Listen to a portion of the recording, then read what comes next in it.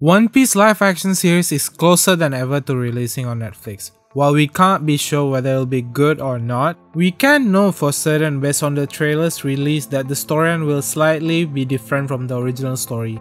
And here's a list for all likely story changes. Before we proceed, spoiler warning: if you don't want to be spoiled at all for the East Blue Saga of One Piece, don't watch the video. Or watch this after you finish the series.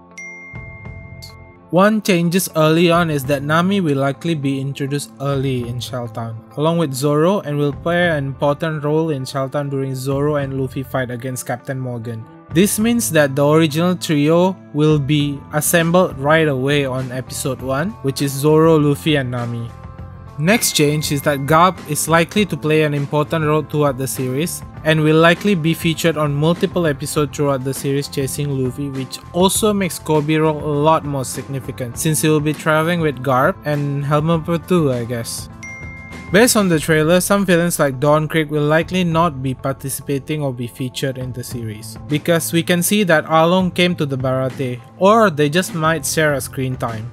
While I don't know if this is for better or for worse, there seems to be a location changes and time changes during the crucial fights with the villains. And it seems like from the trailer, what was originally happened in broad daylight and outdoor fight like Buggy, a fight in Baratie, will happen either indoor or during the night. This might be done to make the VFX work easier. Lastly, it seems like some story will be cut, and one of the arcs that is likely to be cut is the Loguetown, since we haven't seen any scene that looks like Loguetown, nor has Loguetown been described in the episode summary. So what are your thoughts on these changes? And if you're from the future and One Piece live action is already released, how do you feel about the series? I hope you enjoyed the video. Like and subscribe to support me making more of these videos. See you next time.